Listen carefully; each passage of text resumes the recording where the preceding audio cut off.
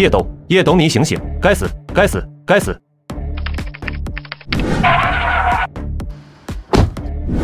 Shit， 他怎么来了？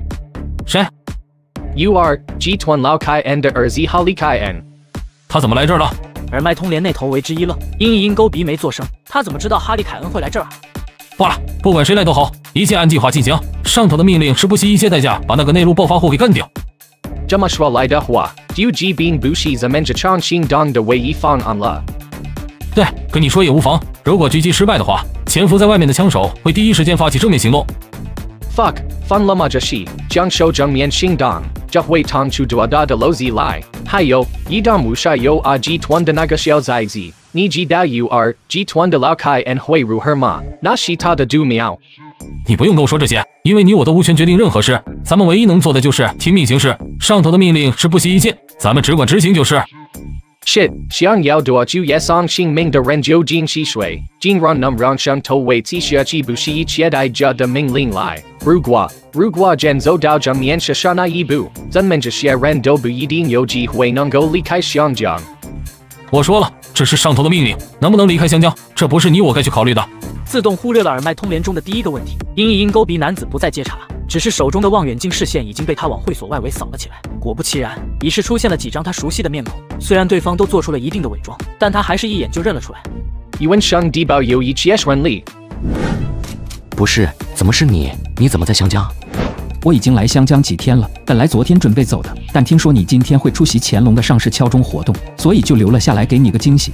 那看着叶松的眼神充满了炙热与膜拜，这让捕捉到哈利凯恩眼神所在的一众湘江顶级二代再是万般惊震。他们本以为叶松跟哈利凯恩只是合作关系，外加有交情，万没想到哈利凯恩竟是会对叶松流露出如此这般的炙热膜拜之色来。如此一看，双方关系理应不仅仅是合作这么简单了呀！啊，你来湘江干嘛的？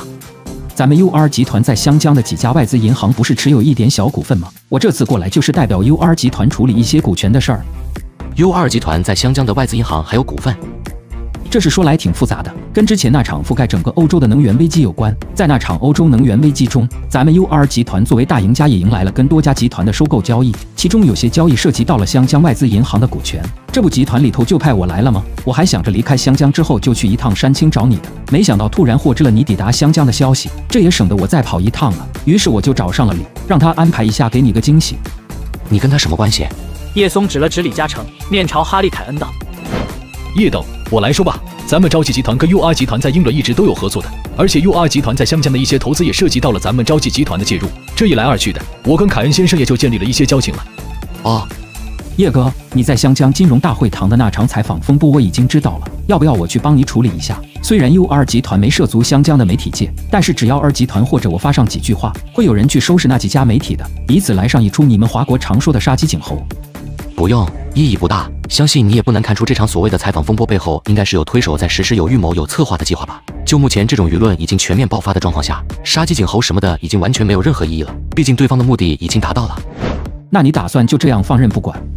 之前勒兹的风波席卷50多个国家，都伤不了我分毫。你觉得湘江这场舆论风波又能影响到我吗？说的也是，不过话又说回来，按这种事态来看，这场舆论风波的主要对象并不是针对你，而是想以你为中心点去加剧分化湘江跟内陆，继而进一步扩大两地的矛盾冲突。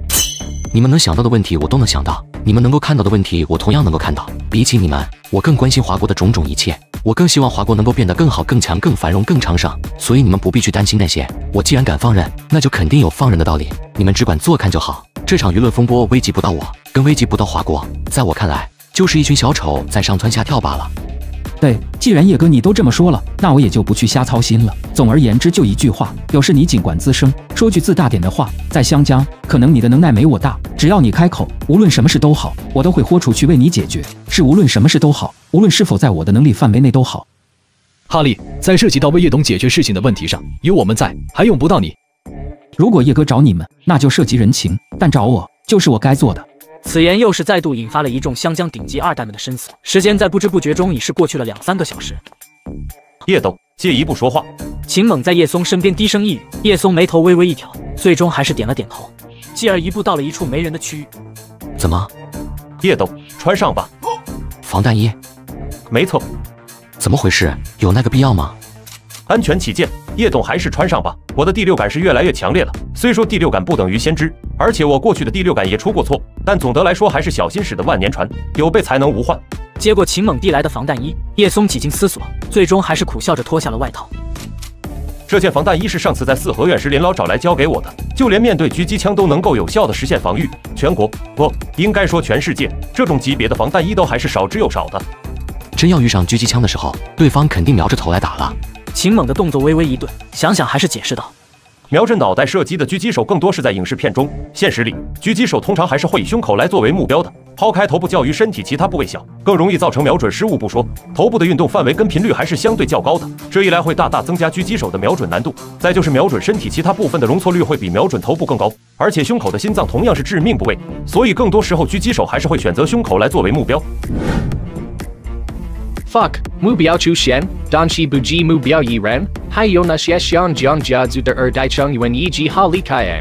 一直都站在原地用望远镜观察会所外头情况的阴翳沟鼻男子，冲着耳麦呼声喊道。话口未完，不等耳麦那头回应，再又是着急道 ：“Jazzy， 如果狙击失败的话，你千万不要胡来，千万不要！一旦发生正面枪击，一旦不小心干掉了那些想将定级家族的二代人员以及好离开，人们就会对插旗难逃，就会对。”耳麦那头没有马上作声，显然他也不得不去认可对方说的话。虽说上头的交代是不惜一切击杀叶松，但是这个不惜一切又真的代表他们能够将那些湘江顶级家族的二代人员以及 U2 集团的继承人哈利·凯恩都给干掉吗？毫无疑问，这是不堪设想的后果。狙击手汇报情况。咬咬牙，耳麦那头没去回应阴沟鼻，转而询问起了狙击手的情况来。已锁定目标，动手。是。同一时间，会所门口，心神不宁的秦猛似是嗅到了极致危险的气息，心跳没来由的突然疯狂加速，气息更是不受控的猛然紊乱。下意识的，他抬头朝斜对面的高处看去，然而在放眼望去的那一瞬间，原本就加速的心跳毫无征兆的骤为狂飙。下一秒，一个小光点微微一闪，刹那间，秦猛大脑一片空白。叶董小心！高喊的同时，他下意识的就要把叶松给推开，可惜还是慢了一秒，一枚狙击子弹正中叶松的胸口。这一切的发生全在转眼之间，还没等那群湘江顶级二代从秦猛的那声叶董小心中反应过来，叶松便已是被远方的狙击子弹给击倒在地。虽然有防弹衣在身，但那强大的冲击波还是让叶松陷入了大脑空白、意识恍惚的窒息中，嘴角同时也溢出了鲜血。叶董，下一刻，惊恐的高喊声震彻整个会所的上空。会所对面的制高点，任务完成，干得漂亮！全员注意，马上撤！无线电的通信频道中，指挥这次行动的蝎子迅速下达了撤退命令。会所大门口，所有保镖护卫已是瞬间便将倒地的叶松给围得密不透风。哪怕他们知道对面有狙击手，哪怕他们知道自己当下这种行为跟活靶子无异，可还是做出了视死如归的选择。该死！该死！该死！秦猛歇斯底里地暴吼着，掩护我！浑身都哆嗦起来的前子敬保镖怒吼出声，直接将倒在地上的叶松给托起，疯了似的朝防弹座驾奔去。在其余保镖的掩护下，带着叶松一头钻进了汽车后排座。虽说此时更好的选择是重新进入会所里，但他不敢，他不知道对方还会不会有后手。如果有后手的话，重新进入会所那就只有死路一条。所以现在最好的选择就是跑。还他妈愣着干什么？联系医院，马上联系医院！这时，已是被恐惧给彻底包围起来的叶成英脸色苍白地冲着那群湘江顶级二代大吼着，接着也不等对方的回应，爆发出了此生的终极速度潜能，朝着叶松所在座驾狂奔过去。赶在车辆即将脱缰之际，拉开副驾驶车门坐入里面。下一秒，坐乘着叶松的车辆一脚油门踩到了，紧接着其余9州安保成员也急速回到自己的座驾，在引擎的咆哮声浪中疾驰飞奔，为叶松所乘坐的车辆进行护航。我逗你老母 ！fuck！哈利·凯恩则是朝自己的兰博基尼座驾狂奔过去，发动车辆一个原地漂移追向叶松的离去车队。李嘉诚也是全身激颤不已地咬了咬牙，不顾危险地跑向自己的座驾。至此，会所门口归于平静。对面高楼简陋房间里，因沟鼻没有第一时间选择撤离，望远镜的视线依旧聚焦在会所外。当他看到叶松刚才倒地的位置没有血迹以及情，猛将叶松带上汽车的途中也没有任何血迹留下时，他紧拧起了眉头。怎么回事？这是？难不成叶松身上有防弹衣？